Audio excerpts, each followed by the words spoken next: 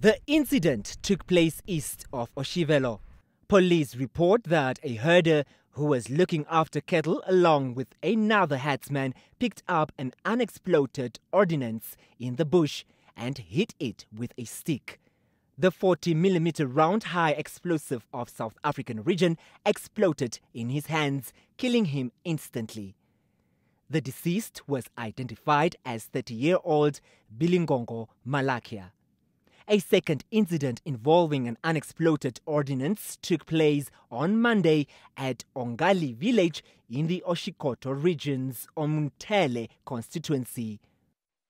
It is alleged that a 15-year-old boy who was plowing with a donkey came across a rifle grenade explosive, also of South African origin, picked it up and hit it against the plow. It then exploded in his hands. He sustained slight injuries to one of his arms and was rushed to Onankali Clinic.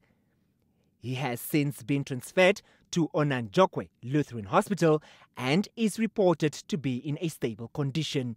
Given these incidents, Inspector of Explosives and Subdivision Commander for Police in the Oshikoto region, Chief Inspector Peter Nepunda, warns members of the public not to touch or play with suspicious objects, but rather report them to the nearest police station.